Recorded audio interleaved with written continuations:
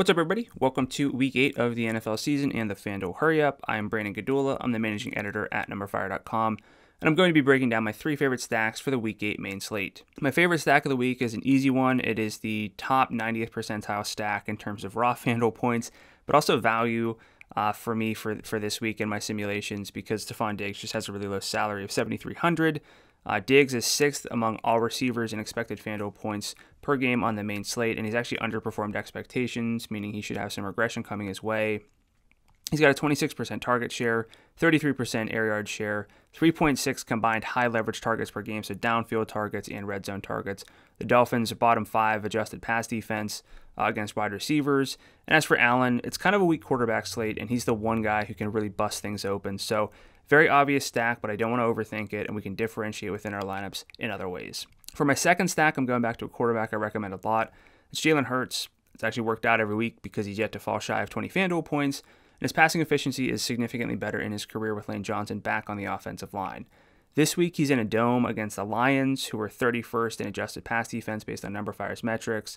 They're also 32nd in yards per target allowed on downfield passes, and yes, that once again puts Devontae Smith in play, but I like Dallas Goedert as a stacking candidate as well for this week. Goedert fills the tight end role that we need on FanDuel, and just 5 targets last week for Goedert after the team traded Zach Ertz, but more importantly, 4 of those 5 targets were at least 16 yards downfield. That gives him an ADOT of 18.3. It's pretty crazy for a tight end. It's a great matchup, so easier access to get to Jalen Hurts if we go with Dallas Goedert for the week.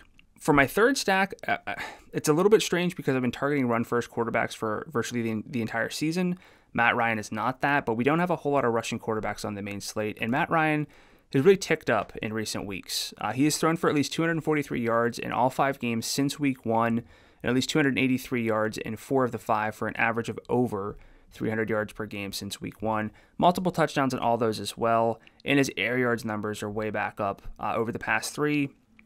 9.1 ADOT over his past 3, well outperforming the NFL average. I'm totally fine with Kyle Pitts at tight end at 6,800, but I also like Calvin Ridley to stack with Matt Ryan.